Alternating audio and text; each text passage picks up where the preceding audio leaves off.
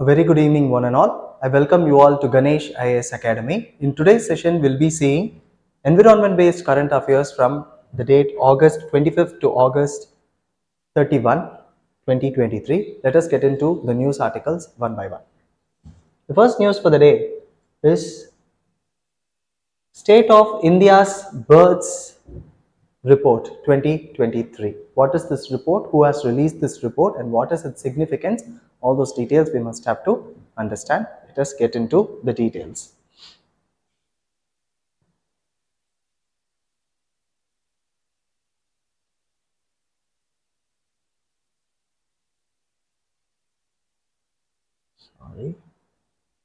Yes.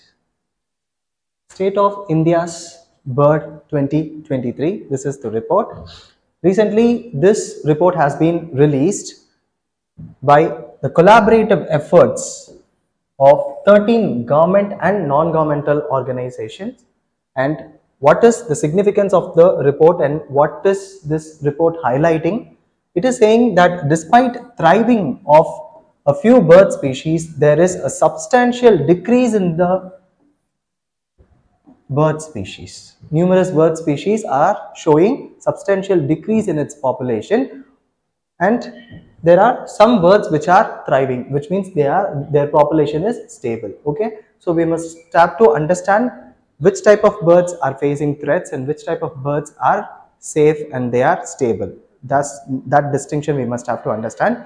And the bodies or the organization who has taken efforts to create this report, the main ones are Bombay Natural History Society, Wildlife Institute of India, Zoological Survey of India, Wildlife Trust of India, and Worldwide Fund for Nature, WWF India. Okay, so these are the main of these 13. The major ones are these organizations, and what are they doing? They are taking efforts for conservation status of the most of the regularly occurring bird species in India. Okay, so they are evaluating the conservation status of these birds, the regularly occurring bird species in India. Okay, so furthermore, understanding is needed. What are all the methodologies used in this report? First thing is, they have taken data from bird watchers. Approximately 30,000 bird watchers have given their data for this report, and then there are three primary indices based on which this assessment is made. First thing is long-term trend, which means if there is any observation changed, an observation made over the past 30 years, then that is called as long-term trend. Okay, so change over 30 years. An observation which is made over the past 30 years is long-term trend. Next is current annual trend. Current annual trend means change over the past 7 years. So if there is any change observed in the past 7 years, then that is called as current annual trend. And then distribution range size within India. So within India, the distribution range. All these three are the indices which are used for assessing birds in India in this particular report. Next, what are all the key highlights of the report? First, coming to the status of the birds. Like we saw, we have two different types of index. Okay, first thing is long-term trend and second is current trend, current annual trend. And of the 338 species which is identified with long-term trend, 60% have experienced declines, 29% are stable, and 11% have shown increase. And of 359 species that has been determined with current annual trends, okay, of those 39% are declining, 18% are rapidly declining, and 53% are stable, and the rest 8% are increasing. Okay, so these data are important. Next is increasing bird species, which means bird species which is showing consistent increase in its population or its population is stable. First thing is, despite general decline, there are some positive trends, yes. The best example for this is Indian peafowl, that is a national bird, peacock, right? Okay, that is also called as Indian peafowl. It is showing a remarkable increase in both abundance and distribution. Okay, so peacock is growing in its numbers. It is showing remarkable increase in its abundance and also in distribution, which means it is getting distributed to various other spots in which it has not been found earlier. Okay, so it has expanded its range into newer habitats. Okay, it is going to new habitats like high altitude Himalayan regions and also rainforest regions in Western Ghats. High altitude Himalayan regions they are found, and also they are found in rainforest regions of Western Ghats. Generally peacocks are found in grasslands, okay, but then they are also found in high altitude regions and also rainforest regions of Western Ghats. These are the two new habitats of Indian peafowl. Okay. Next is there are other species of birds like Asian quail, house crow, rock pigeon and Alexandrian parakeet. These are also showing an increase, notable increase in its abundance since the year 2000. And there are two different types of birds like specialist and generalist. What is the difference between specialist and generalist? When its when its habitat is restricted to certain areas, that is called as specialist. But otherwise, which means its habitat is not restricted to certain areas, but it is also having a wide range of habitat, then that is called as generalist. Sorry. So when it is restricted to certain habitats like wetlands, rainforest and grasslands, then those are specialists. I'm sorry. And the observation made in this report is specialist is showing decline in its population. Okay, so this is what you have to understand. Specialists are showing decline in its population. Sorry. When it comes to generalists, that is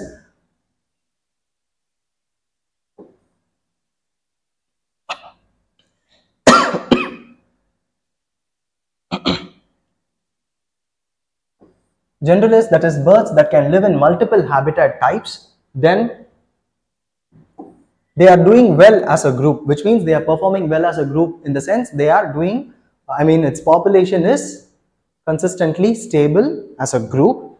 And specialists, however, are more threatened than generalists, obviously, right? Even in one of our previous session, I would have discussed about euryhaline and eurythermal and then stenohaline and stenothermal. What is eury and steno organisms? That is those organisms which have different kind of adaptabilities. Okay. You can go have a look at those videos. Next is grassland species have declined by more than 50%. This is also important. Next, birds that are woodland specialists. What are woodland specialists? Those birds which grow in forest or plantation areas are called as woodland specialists. They have also shown decline more than the generalists, and then it indicates that there is a need to conserve natural forest habitats so that they provide habitat to these specialists, which are to which the special need is required.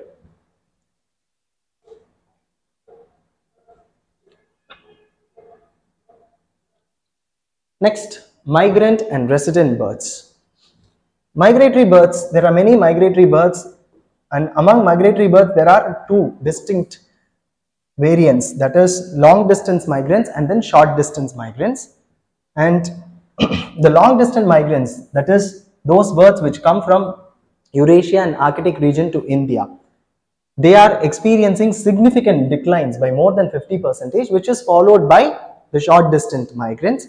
And then there are also shorebirds which are breeding in the Arctic regions. They are also showing a decline by close to 80%. All these statements can be directly asked in your prelims examination. This trend can be asked in your prelims examination. That is why this topic becomes important. And by contrast, residents, that is those species which are resident of a particular area. They are not migrating. They are not having this migration as an adaptation. Those birds are called as resident species, and they have remained much more stable when compared to the migrants. Okay.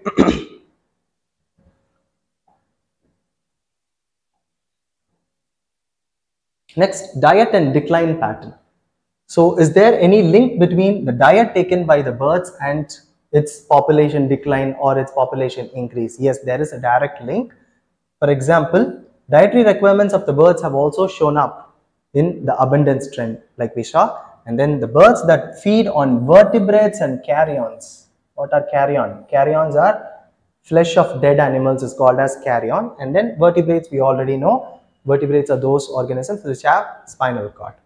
The basic understanding. Okay. So there are certain birds which feed on vertebrates like fishes, frogs, and then also the dead bodies or the flesh, the dead, the flesh of the dead animals.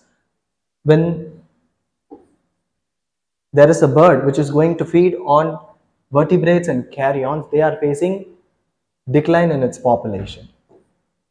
That is the report saying. And then vultures, nearly driven to extinction by consuming carcasses contaminated with diclofenac. In one of our previous session, I have discussed in detail about the vultures, different types of vultures, and what are all the chemicals that is causing death to vultures and what is the reason behind it. The main reason is contamination with drugs, veterinary drugs. Okay, so when the vultures are going to consume those dead animals which have been taking throughout its lifetime these drugs, then it will also get affected by it. So this process is also called as biomagnification, where a particular toxin is getting accumulated from one organism to another. Okay, from when an organism from higher trophic level is going to consume an organism from the lower trophic level, then this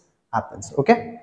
Next is, there are species of vultures like white-rumped vultures, Indian vultures, and red-headed vultures which are facing maximum declines like 98%, 95 and 91% respectively. Okay, so this is a major environmental concern with respect to vultures.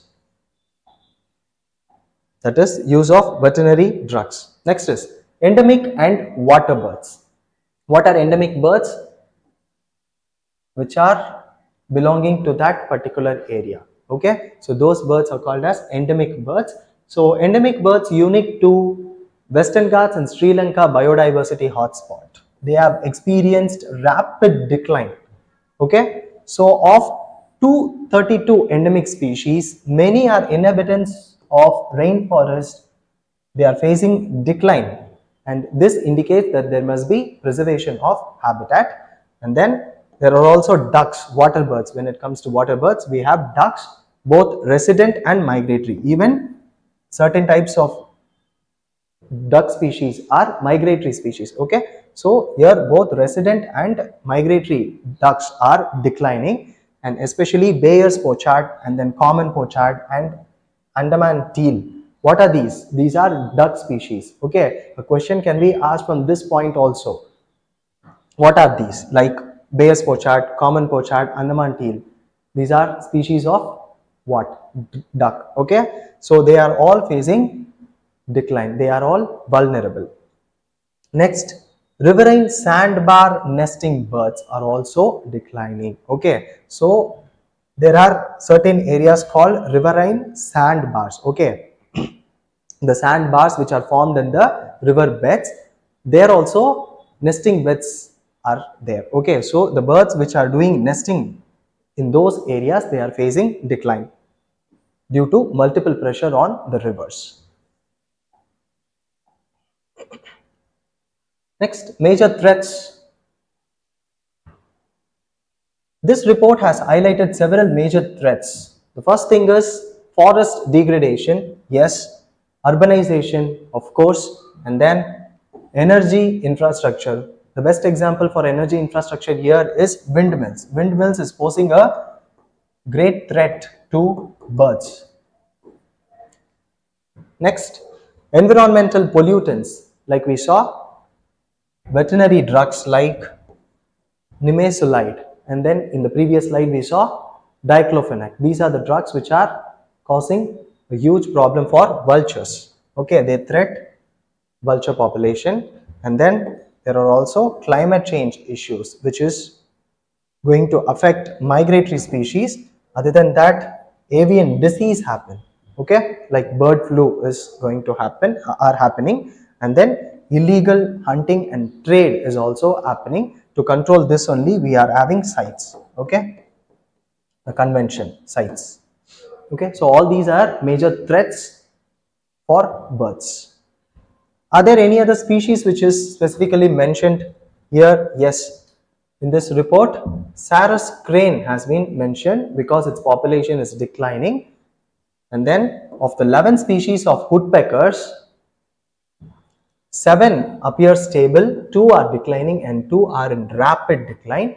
And one best example here given is yellow crowned woodpecker, which is showing more than 70% decline in its population in the past 3 decades, which is alarming. Okay, so all these are important. Next comes bustards. Okay, while half of the bustards all over the world is threatened, there are 3 bustard species which are breeding in India. They are Great Indian Bustard, Lesser Floricon and Bengal Floricon. And these 3 species of bustards are facing decline in population because they are most vulnerable. So these are the bird species that has been mentioned in this particular report. So this report becomes important from your exam point of view. The next topic is Dholpur Kharauli Tiger Reserve. Why is this tiger reserve in news? What is its significance? Because this tiger reserve has been recognized as the 54th tiger reserve of India. Okay, so Dholpur Kharauli Tiger Reserve, where is it located? It is located in the state of Rajasthan. All those details we have to understand. National Tiger Conservation Authority has approved for the establishment of this Dholpur Kharauli Tiger Reserve in the state of Rajasthan, and this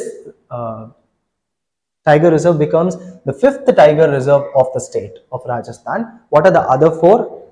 Mukundra Hills, Ramgarh, Vishdar, Ranthambore and then Sariska. These are the 4 tiger reserves, and this becomes the 5th one, and all over India this becomes 54th one. Okay, next, what is a tiger reserve? Tiger reserves are those protected areas which are there for conservation of tigers. Okay, and this point is important. A tiger reserve may also be a national park or wildlife sanctuary. Okay, statements like this are important from exam point.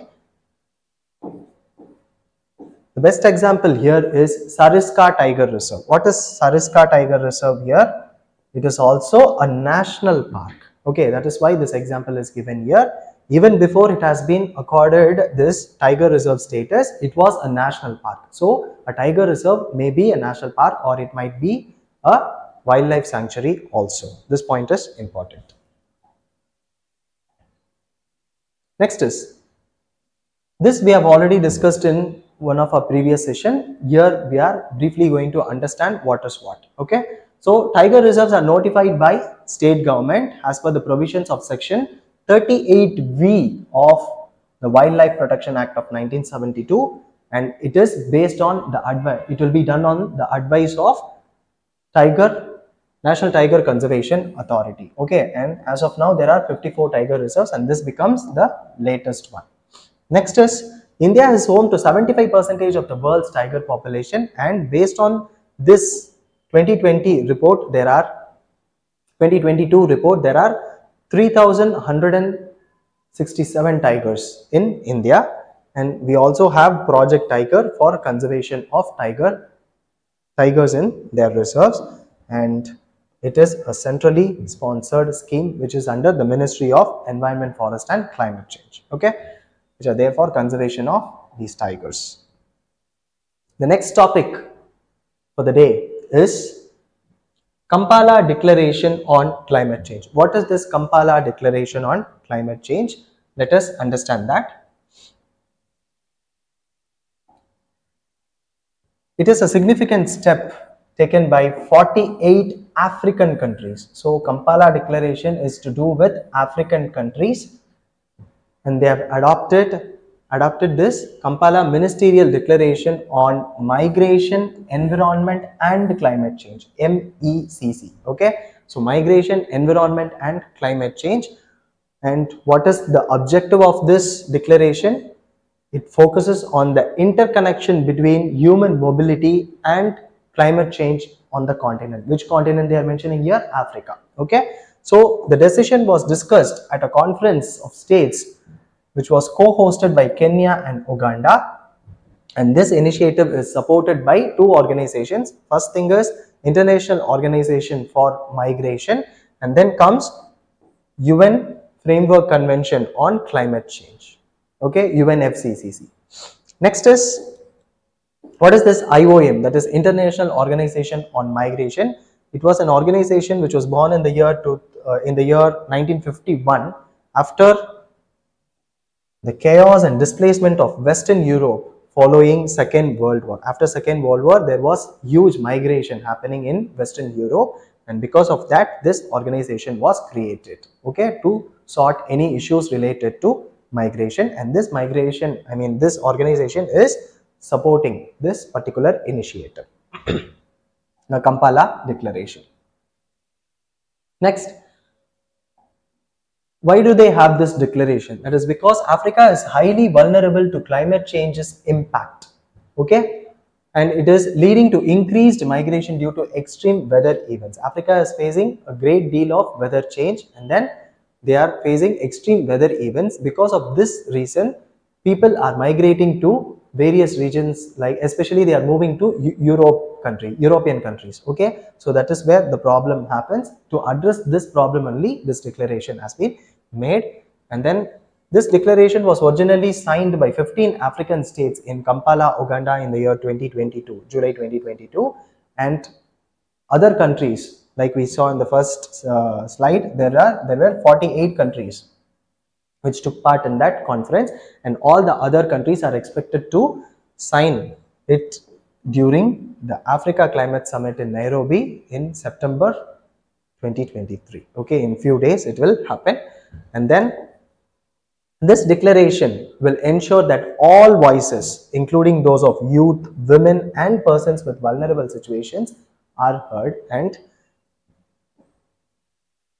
this is the major objective of this declaration. Okay, so it becomes important from your exam point of view. The next topic for the day is Black Eagle. Why is Black Eagle in news? Let us understand.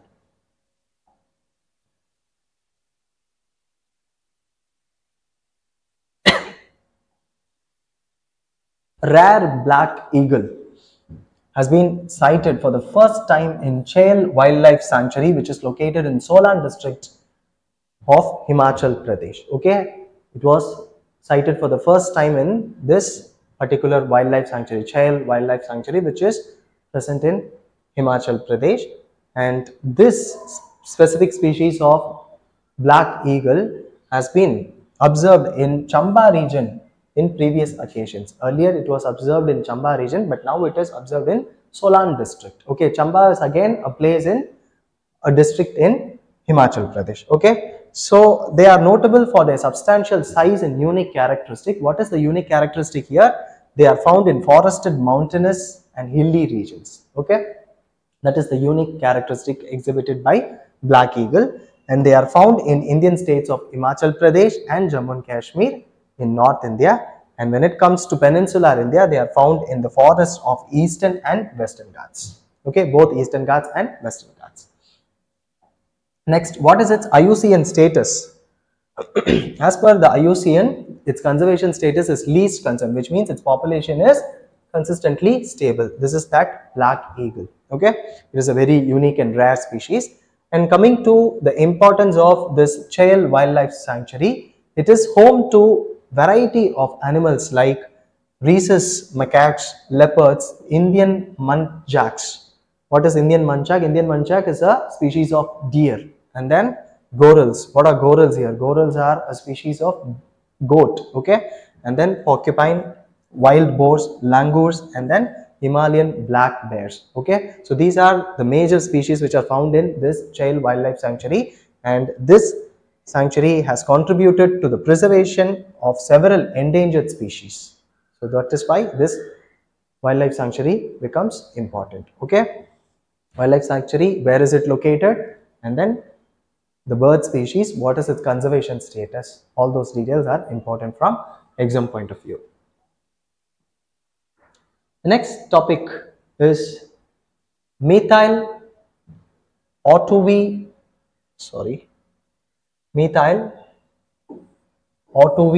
microbium Bureatens 5GB1C. What is this? It is actually a methanotroph. What is a methanotroph? Methanotroph are those bacteria which are going to consume methane, okay? So methane consuming bacteria are called as methanotrophs. So let us understand what is this methyl O2V microbium Bureatens 5GB1C.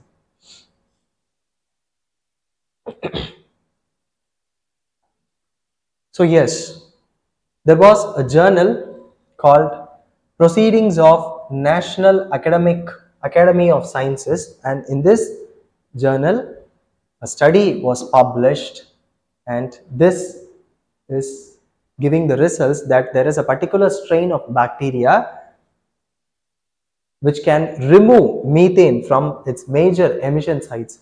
In one of our previous session, I have discussed in greater detail about the methane, how is it produced, and then where all it is disposed, and all those details, and how are we going to control, what are the steps taken by the government to control methane. Those I have discussed. Please go watch it. And then in this we are going to see major emission sites of methane, that is landfills, paddy fields, and then oil and gas wells, okay?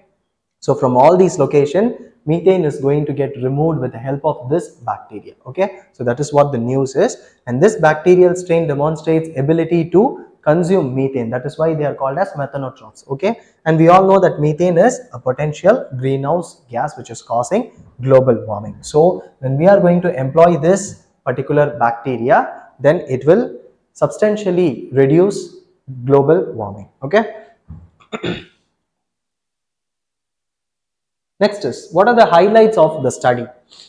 Bacterial strains role in methane reduction. How it is going to help in methane reduction? First thing is, they are going to consume methane at low concentration, as low as 200 ppm, okay? And we all know that methane is a greenhouse gas, which we already saw, and it is going to contribute 30% of the total global warming. It is causing 30% of global warming, and then it is over 80 times more potent than carbon dioxide. All these details I have discussed in that session which I am mentioning, okay? And then this bacteria has the ability to consume methane even at lower concentration, as low as 200 ppm. Now generally there are other methanotrophs, that is methane eating bacteria, which will grow only in the concentration of around 5,000 to 10,000 parts per million, okay? So only when there is concentration of 5,000 to 10,000 ppm concentration, then generally methanotrophs will be growing, and then they will be consuming this methane. But this particular species of bacteria which we are discussing, it is capable of consuming methane even when it is in very low concentration. So that is why it is a promising candidate for methane removal technology, okay? Potential impact on global temperature. All these points you can directly use in your mains answer writing. First thing is, when we are going to employ this bacterial strain, it will approximately reduce, 240 million tons of methane will be reduced, and it will prevent global warming, and this will be done by the year 2050, okay? And then this reduction in methane emission could lead to a global average temperature decrease of 0.21 to 0.22 degrees Celsius. So when it comes to global average, even very minute increase or decrease in temperature will have a great impact. Okay, so when the temperature is going to reduce to 0.21 to 0.22 degrees Celsius, even then it will be causing a great impact in our environment. Okay, next, utilization of bacterial biomass. After consumption of this methane, biomass is created. Okay, so as the bacteria consumes methane, they generate biomass that can be utilized as a feed for aquaculture. Very important. Okay, so yet another economy is created here. Okay, for every ton of methane consumed, the bacteria can produce 0.78 tons of biomass with dry weight, and according to the economic value of this biomass is 1600 US dollars per ton, 1600 US dollars per ton, and this is an additional benefit of having this particular bacteria. Okay, so all these are important points with respect to this bacteria. Like we have discussed in every environment session of ours, we'll be discussing the basic concepts, at least one basic concept of environment. Okay, for today we have aquatic ecosystem. So what is aquatic ecosystem? What are its classification? What are the features of it? All those details let us understand. First thing is aquatic ecosystem. What are the major abiotic components of aquatic ecosystem? So when there is an ecosystem, what is ecosystem in general? Ecosystem means interaction which is happening between an organism and another organism, and also between an organism and its environment. So ecosystems key word is interaction. Any ecosystem's key word is interaction. Interaction between what and what? First is organism and organism, and then organism and its environment. These two interactions are called as, the study about this interaction is called as ecology, and when it operates as a system, then it is called as ecosystem. So when it comes to aquatic ecosystem, there is going to be interaction between organisms and also its environment. So like sunlight, dissolved oxygen, water, nutrients, these are the major abiotic components of aquatic ecosystem, which means it will be influencing the biodiversity in aquatic ecosystem. In terrestrial ecosystem, water as such becomes an abiotic factor. Okay, so in terrestrial ecosystem, water is also an important, availability of water is also an important abiotic component. But here the system that we are discussing here is aquatic ecosystem, where water is everywhere. Okay, everywhere it is water only, then only it is an aquatic ecosystem, be it ocean or pond or river, whatever it is. Okay, so let us get into furthermore details of it. Aquatic ecosystem is always three-dimensional. What are the three dimensions of aquatic ecosystem? First thing is dimension 1. What is it? It is latitude. What is latitude here? We all must have known this, right? Equator, poles 90 degree, 90 degree. North and south. Okay, so these are the latitudes, 30, 60. These horizontal lines are the latitudes. So what they are saying, with increase in sign of latitude, there will be decrease in biodiversity. So what is increasing in sign of latitude? When we move from equator to the poles, then that is called as increase in sign of latitude. Okay, so it can be either way, to the north pole or the south pole. Okay, so when we increase the sign of latitude, which means when we move from equator to the poles, there will be decrease in biodiversity. This is a thumb rule. That is because, like we discussed in the first slide, what are all the abiotic factors which is going to affect aquatic ecosystem? Sunlight, water, nutrients, and then what else did we see? Sorry. Dissolved oxygen. Yes, dissolved oxygen is another abiotic factor, right? So when there is going to be increase in the sign of latitude, then there will be decrease in sunlight's availability, there will be decrease in dissolved oxygen, and there will also be decrease in water nutrient availability. Okay, so because of this reason there is decrease in biodiversity. The second dimension here is longitude. What is longitude? That is the vertical lines. So these are longitudes. Okay, so for example, when we consider India,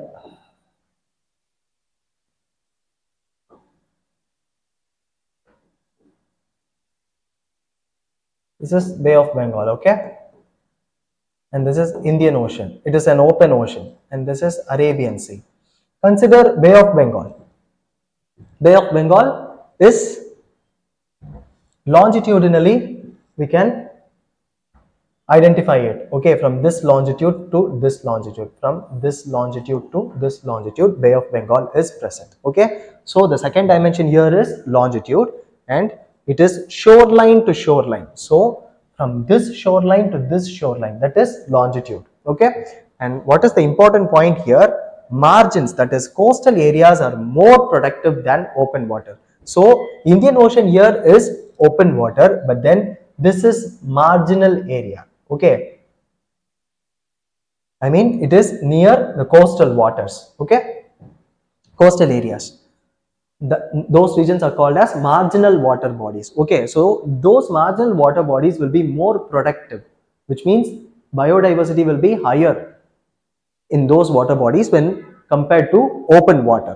Here the open water example here is Indian Ocean. Okay, this is because margins have dual nutrient availability. Okay, so there will be nutrient supply from the rivers from all direction here, and here nutrient availability will be more when it is compared to this region. So when there is higher nutrient availability, there will be higher biodiversity. So this is the second dimension that we are talking. Okay, so water nutrients, and then the nutrient from the neighboring land fed by rivers and sea waves. Okay, next, the next dimension is the depth. Okay, here biodiversity will decrease with increasing depth. Why? What is the reason? That is because of sunlight penetration. Okay, for primary production to happen, sunlight availability is very important. There are three types of lifestyles in an aquatic ecosystem. First is planktonic lifestyle. They are also called as drifters. What are drifters? That are not attached. Any organism or any plants that is not attached to the floor is called as drifters. Okay, so the best example here is phytoplankton, which is a primary producer for which sunlight is required. Next is nectonic. Nectonic means swimmers. All fishes will come under this category. Next is benthos. Benthos means attached. Attached means they are attached to the bottom of the floor. I mean, they are attached to the floor of the sea. They are attached to the bottom. They are attached to the floor. So when we consider like this, planktons will be here at the top. Here also you can find planktons, and everywhere you can find, okay, these are the fishes. These are the fishes. These are planktons. Okay, these are planktons.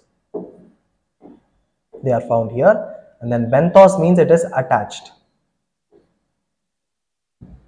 These are the three different kinds. Okay, so you have planktons, you have nectons or nectonic, and then benthos which are attached. Okay, so this is how the organisms are classified in aquatic ecosystem. Furthermore, details here. Vertical habitats. There are two vertical habitats. Vertically, we can classify the habitat in aquatic ecosystem. First thing is photic zone, and the second one is aphotic zone. What is photic zone? Sunlit zone is called as photic zone. It is also called as limnetic zone.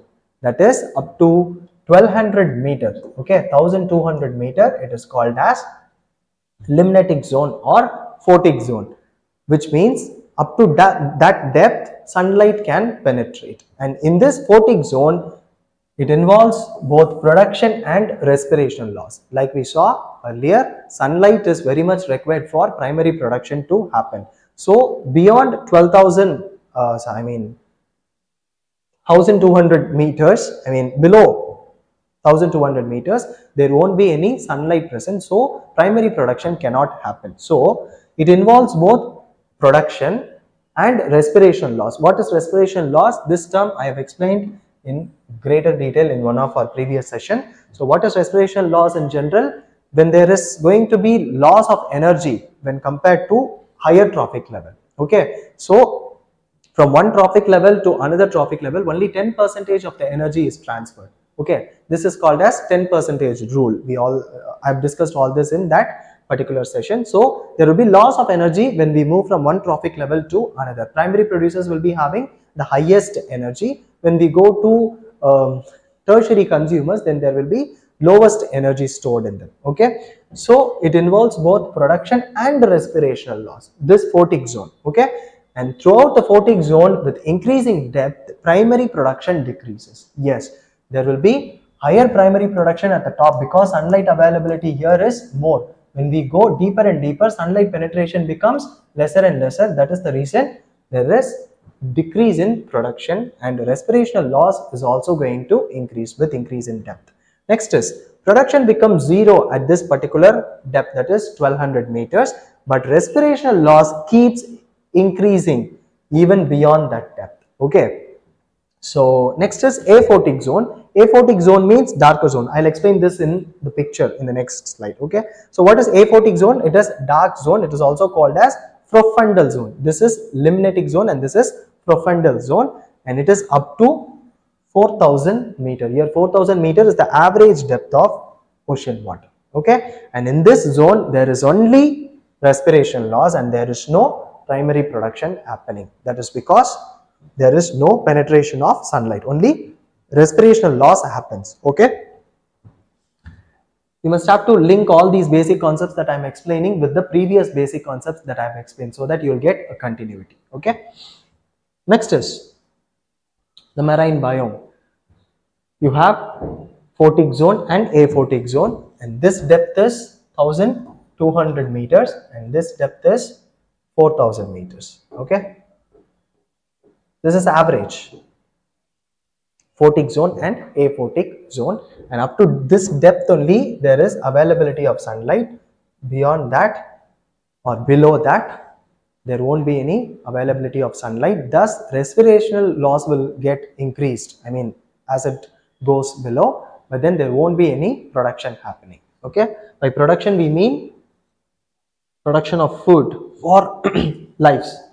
Next is critical depth. What is critical depth? That 1200 meter distinction that we are making, right, that is called as critical depth. So the depth at which primary production ends or it becomes zero is called as critical depth, and it is the boundary between photic and aphotic zone. So critical depth is the boundary between photic and aphotic zone, and at critical depth decreasing primary production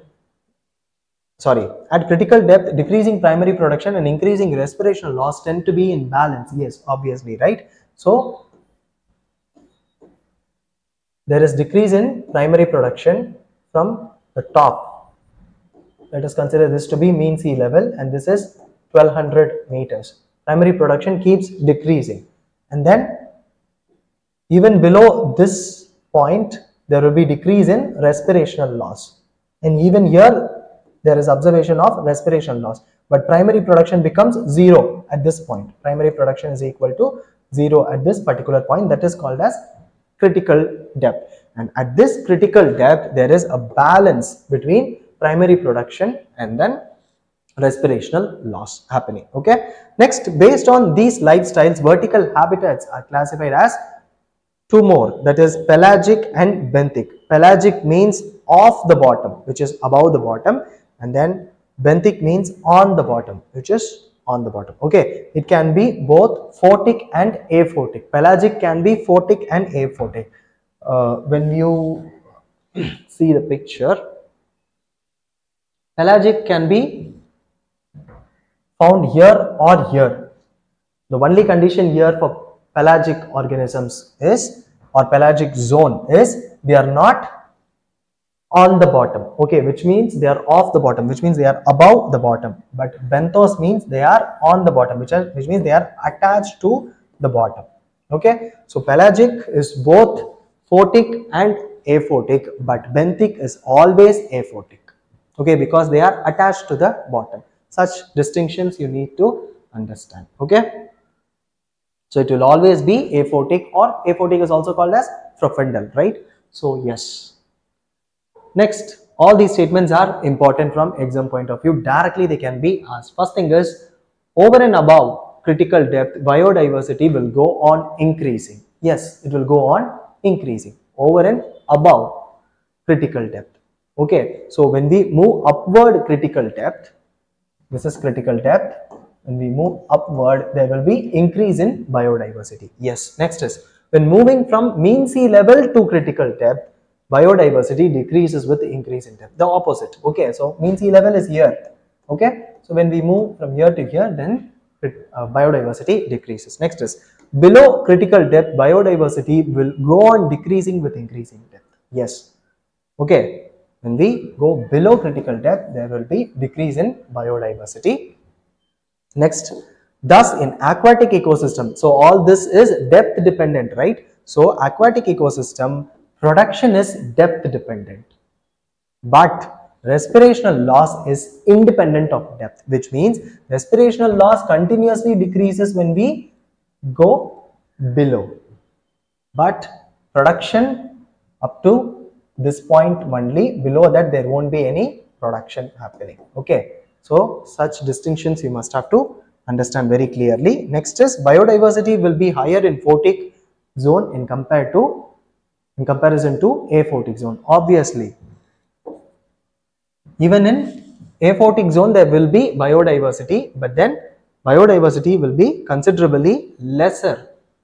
That is because primary production will be happening here. Here there won't be primary production, there will only be respirational loss. So biodiversity in this region will be very higher when compared to this region. Okay, so these are the important points which you must have to understand with respect to aquatic ecosystem. I hope you found this session to be very useful and informative.